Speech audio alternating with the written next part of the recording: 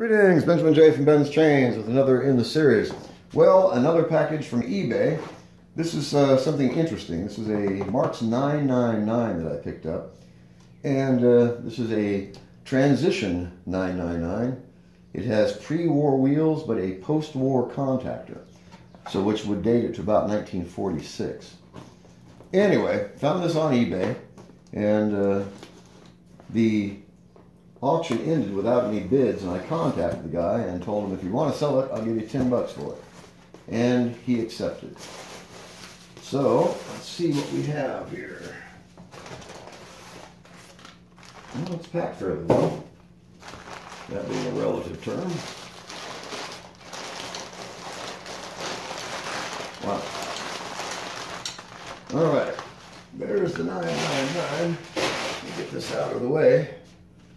So as you see, it is complete. It has front and rear trucks. It has the lens. There is no appreciable amount of damage to it. It's got some rust on the push rods, but it is complete. It seems to be missing the spring for the contactor though. Yes, indeed it is. Anyway, let me get a shot of this. Pull the camera off the tripod. So, 999. Notice it has spoked wheels. So, pre-war wheels, but it has a post-war contactor. So, like I said, this dates it to about 1946. A transition 999. I have no idea if this runs. So, as usual, I'm going to put a big drop of oil on the output shaft for the armature down in that bearing, and saturate this pad with some oil on this side of the armature. Now it's got brushes in it, but I can see right now that that brush spring is off, if you see that. So hold on, let me grab a screwdriver real quick. That by itself will prevent this from running. If I can get this back up there. Hard to do this with one hand. In fact, I can't do it with one hand. Hold on a minute. Put the camera back on the tripod. There we go. All right. So I've got to get this spring back up on this plate. Get it lined up. All right, that's better. All right, let's put this on the outside rail. Hold on, I'll grab the camera off the tripod again. All right, let's see what happens. Power is on, outside rail. Marx 999, about 1946, I would say. And it's buzzing. And it's only buzzing.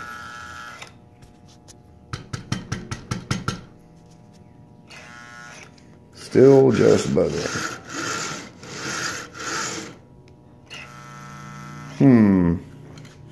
So, now the armature doesn't look to be that dirty, actually. So, no idea if this is going to run or not.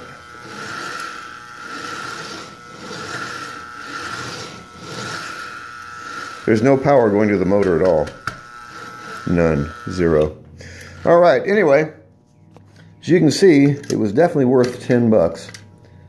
And it's in fairly decent condition, considering it's 73 years old. Like I said, pre-war wheels, but a post-war contactor. And in fairly decent condition.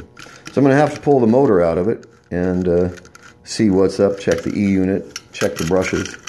But it is complete, and it was definitely worth the 10 bucks. Like I said, the guy had it on for 20, I think it was 20 bucks or 25 bucks, something like that. And the auction ended with no one bidding on it.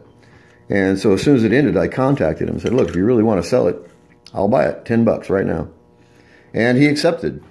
So 10 bucks to buy it, and I think $11 to ship it, something like that. So I'll pull the motor out and see what's up with the E-unit, check the brushes. I can't see the top brush, but the brushes are really, really short. I don't know if you can see that. Really short. Anyway, I might have to pull the brushes out and clean the wells. We'll see. So just want to do a quick unboxing video on this. Marx 999, about 1946, I'm guessing. Complete, front truck, rear truck, pre-war wheels, post-war contactor. So, going to be an interesting project to get this running. Anyway, I just wanted to do an unboxing video. It's far from perfect, but it is complete and it is not damaged. And only a minimum amount of rust on it. So, I'm sure I can get it running. It's just a matter of finding out what the problem is with the motor. As always, if you have any questions, feel free to drop me an email, benstrains@gmail.com. And as always, thank you for watching.